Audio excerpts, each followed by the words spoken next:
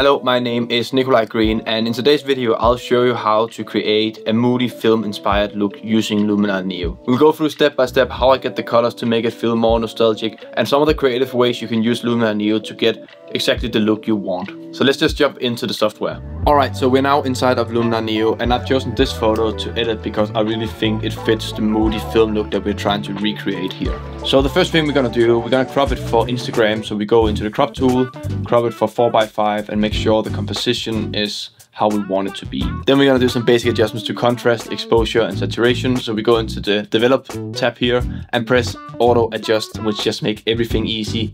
We're gonna turn up the smart contrast a tiny bit here to get some more contrast down here and for the subject itself as well. We're gonna go into the enhance AI and turn up the accent here just a tiny bit as well, and then we're gonna turn up the sky enhancer a tiny bit as well. The last thing we're gonna do in the essentials tab is to go into the vignette, and then we're just gonna turn that a tiny bit down to get some vignetting on the photo itself to emphasize the motion blur that we added and we have in this photo.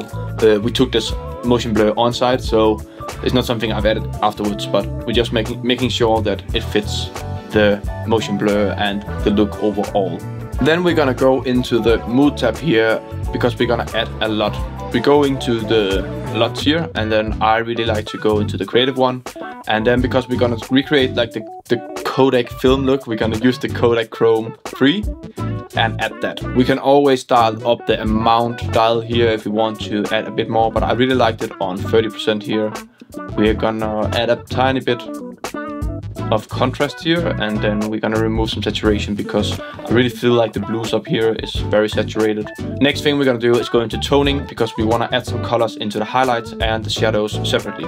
We're gonna turn up the saturation here so we can see what we're working with, and then we're gonna move it over to more of a greenish look here. And then we go into the highlights, turn that up as well. You can see it affects the photo here, and then we're gonna move that over to kind of a green orange look here, and then we're gonna turn that down a tiny bit. Again, one thing I really like to add, and just to get a bit creative and add something that you don't see that much, is go into the mystical tab and then just turn that up a tiny bit. Just adds a bit more of the blurriness and a bit of glow to the photo, which I really like, and we can always like smoothen it out a bit if we want to. And then the last creative thing we're gonna do is to obviously add some film grain. I really like adding film grain, especially on photos like these where you want like the analog and natural look of everything. I'm gonna go down to the size and roughness, and then we can adjust everything here. But we do want it to be a bit rough, to be honest, and maybe turn down the amount a bit.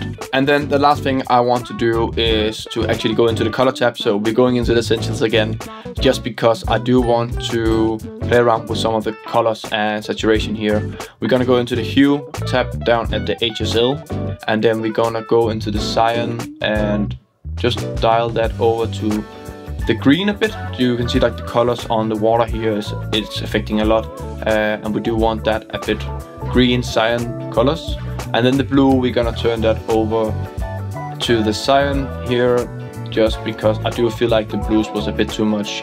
We're then gonna go into saturation and then turn down the blues a bit, so we have a bit of more of a raw kind of desaturated look overall. And then we're basically done. I'm gonna show you the before and after on the screen now, and to be honest, I really love editing my digital photos into kind of an analog film Moody look, and Luminar Neo just makes everything so easy with all the features and AI tools it has built into the program. I really hope you liked the edit that I made.